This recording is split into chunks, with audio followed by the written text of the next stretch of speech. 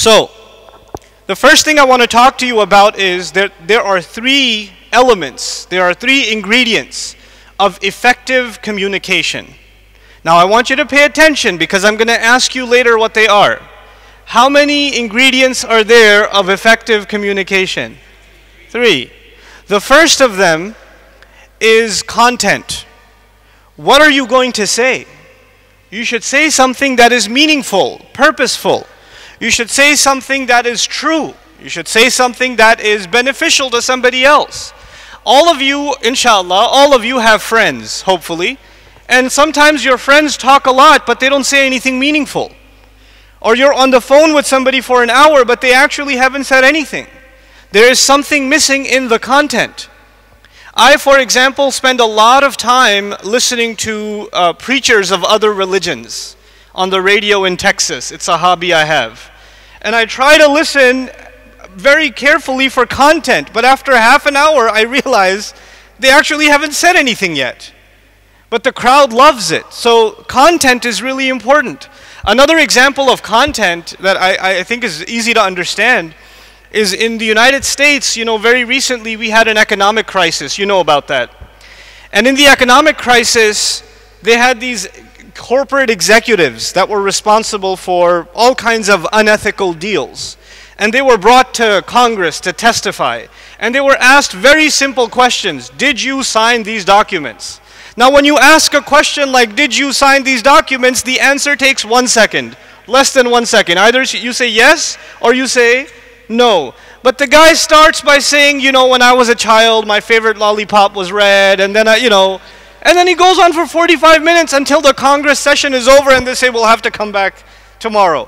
So he's trying to give you useless content so he doesn't have to testify. Content is the first key to effective communication.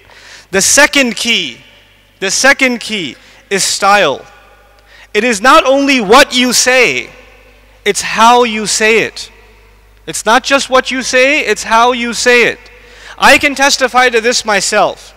Every khutbah that's given has something good in it as far as content. There is probably an ayah of the Quran in the khutbah. There's probably a hadith of the Prophet ﷺ in the khutbah. Isn't that true? Which means that there is nothing wrong with the content. But sometimes the khatib can be so boring. It's like he's releasing sleeping gas from his mouth when he's talking. People get some of the best sleep of their life in the khutbah. The only time they wake up is when he says, Aqimis salat. They're like, oh, okay, and then they get up and they pray. So sometimes the content is good, but the style is a problem. You have to have a style that gets people's attention. You have to have a style that keeps people awake. You know, so that's the second condition. And it's not just about public speaking, even inside your home. How many people here have teenage children? Teenage children, if you have them, raise your hand. Inna lillahi wa inna ilayhi raji'un. Okay, good. If you have teenage children and you tell them to come to the table for dinner, how many times you called Zubair? How many times you called Muhammad? One time? Zubair, come for dinner. Immediately, yes sir, and he's there? No. Zubair, come for dinner. Zubair, come for dinner. Zubair. And you have to keep going. You have to do that. Because clearly talking to him once or talking to him nicely to Zubair, sorry Zubair, but talking to Zubair nicely is not the style that works for him. You need some other style for Zubair. So Zubair, and then he's, you know, okay, I'm coming, God, you know. Then he'll come, maybe. So that's the second. What was the first ingredient of effective content? Second, style. And before I move on, I should tell you a little bit more about style. Some of you, it'll save your marriage. There are different ways of saying things. It's the same content. Maybe your wife made dinner. She put a lot of work into it. She was spending her day at work. She came home early. She cooked dinner for you, your favorite meal. She had it on the table before you even got there, and you're about to start eating, and you notice it's a little less salt than you're used to. You could use a little bit more salt. So what you want to say is, I want more salt. But there are different styles of saying that. I mean, you could say, this is the most amazing dinner I have ever had. This is the food from Jannah. If I added some salt, it would be from the 7th level of Jannah. Can I have some salt? Like this. That's one way of doing it. Another way of doing it is, woman, is the economy that bad? You couldn't put some more salt in this food? By the way, I hate your mother, etc., etc. You know, you're saying the same thing. The food needs salt, but there's different ways of saying it. Same style, same content, different what? Style. One style will make your life easy, and the other style you'll sleep outside. Right? So you got to be careful with your style. So there's content and there's style. And finally, lastly, and this is probably one of the most important ingredients, you have to know who you're talking to. You cannot talk to two different people the same way. The way I talk to my child is not the way I talk to my father. It's not the same, even if I tell them the same thing. Even if I say, I'm going to the masjid, come with me. Come with me. If I say, come with me to my father, it's not the same as when I say, come with me to my son. Is it the same? No. The content is the same, but depending on who I'm talking to, I change. The same is true of a classroom. Your teacher, or if you're a teacher, you don't talk to all the students the same way. There are some students that listen very quickly, immediately. And you call them over and you tell them in their ear once and it's done.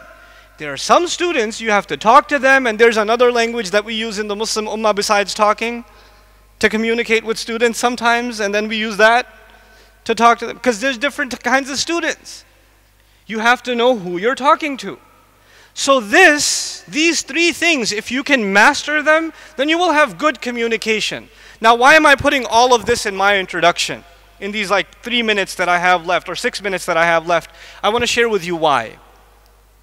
The Quran, the book of Allah, the speech of Allah is perfect speech. It is the best communication in existence. Nobody communicates better than Allah. We communicate, but all of our communication was taught by Allah. Our teacher is Allah. Nobody speaks on this earth except that Allah taught them.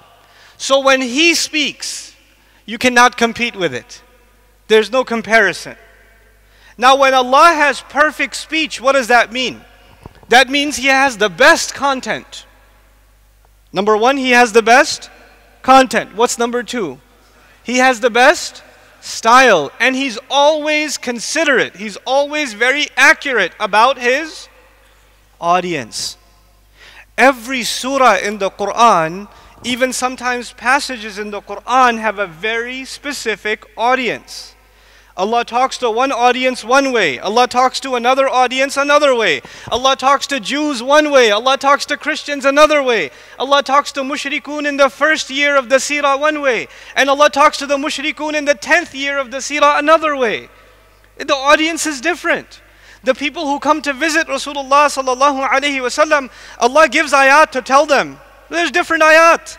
Allah does not say to the Messenger sallallahu alaihi wasallam, I already revealed Tawheed to you, pick one of the surahs and tell them. No. He gives them a special ayah, special surah for them, because they need a special message. You understand? So when we talk about Surah Ar Rahman today, we have to understand something about its content. But if you really want to understand its content, you have to understand its style. And if you want to understand its style, you first and foremost, before anything else, you have to understand its, fill in the blank, audience. Who was Allah talking to when Surah Ar Rahman was revealed? Most accounts are that Surah Ar Rahman is either early Madani, and most are that it's actually late Makki. And from the style of the surah, it appears to be a Makki surah. It's a late Makki surah. Now what was happening in late Makkah? The mushrikun had become extremely stubborn. They did not want to hear the message of Islam. They said, we've been listening to this for 10 years. It's the same speech over and over again. Even Allah says, كَذَلِكَ نُصَرِّفُ الْآيَاتِ. We keep changing the ayat. The message doesn't change, the ayat change. And they say, we've heard everything already. Stop, we don't want to hear this anymore. We're not interested. And it's not enough that they're not interested, they start attacking the Messenger sallallahu alaihi wasallam. وَإِذَا عَلِمَ مِنْ آيَاتِنَا شَيْئًا اتَّخَذَهَا هُزُوًا. Every time he came to know something about the Quran, something about our ayat, he tried to make a joke out of it. So it's not only that they're not interested, now they make fun of the Quran when the Quran is recited. لا تسمعوا لهذا القرآن وألغوا فيه لعلهم يرجعون. Don't listen to this Quran. Make noise when the Quran is being recited. The believer is told, فَإِذَا قُرِئَ الْقُرْآنِ فَاسْتَمِعُوا لَهُ وَأَنصِتُوا. When Quran is recited, be quiet. Listen carefully. فَاسْتَمِعُوا لَهُ. Listen carefully. وَأَنصِتُوا. And stop talking and listen. Ansitu in Arabic means two things. Number one, stop talking. And number two, listen. Both. وَأَنصِتُوا. You know? لَعَلَّهُمْ يَرْجِعُونَ. So, and they said, don't listen to this Quran. Make a lot of noise. This is what they said. In other words, they became extremely stubborn. Now I have 2 minutes left. I didn't finish my introduction, but I want to leave you with one point. When you, young guys, how many teenagers in the audience? Teenagers? Inna lillahi wa inna ilayhi raji'un. Okay. Teenagers are playing football. Teenagers are playing basketball. Teenagers are hanging out and somebody bumps into you. Teenagers have very hot temper. What you do? And they're ready to fight. And when they're about to fight, the friend holds you back. No, it's okay. No, let me go. You know, and he doesn't want to, he wants to fight. So your friend who's holding you back says to you, calm down. He said, how do you say calm down in Malay? I didn't hear you, forget it. It'll take me so long to learn that. Okay, so, calm down. Now, your friend says to you, calm down how many times? One time? When your friend says calm down, you say, oh, I didn't realize that I should calm down. I should sit down and sip on some tea now. Like, you don't do that. Because you're crazy at that time, he says, calm down, hey, calm down, hey, listen to me, calm down, relax. He says it 10 times. And you are so angry at the time, maybe you heard it one time. Maybe. And then you listen. Because at that time you are stubborn. When you are stubborn, you cannot be told something one time, you have to be told lots of times. The people of Makkah had become what? Stubborn. So Allah says, فَبِأَيِّ آلَاءِ رَبِّكُمَا تُكَذِّبَانِ فَبِأَيِّ آلَاءِ رَبِّكُمَا تُكَذِّبَانِ فَبِأَيِّ آلَاءِ رَبِّكُمَا تُكَذِّبَانِ. Maybe you will get it one time if it's said that many times. You understand? That is the style of this surah. But the style is there for a reason, because it's talking to a certain kind of audience. Doesn't that change your perspective on the surah? So this is just the first part of my introduction. This is the introduction to my introduction. Now it's time for the adhan, inshallah ta'ala. And right after the adhan, I'll continue. Barakallahu li wa lakum. Alhamdulillah, wa salatu wa salamu ala rasulillah, wa ala alihi wa sahbihi ajma'in. Thumma amma ba'd. So we were talking about Surah Al-Baqarah. And wait. What were we talking about?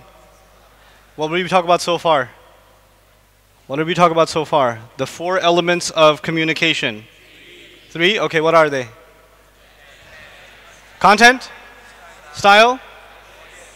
So what kind of audience is Surah Ar Rahman originally? Stubborn people. Stubborn people. That's what I gave you so far, yeah? And now we know something about its style. Its style repeats itself, and that's very suitable for who? Stubborn people.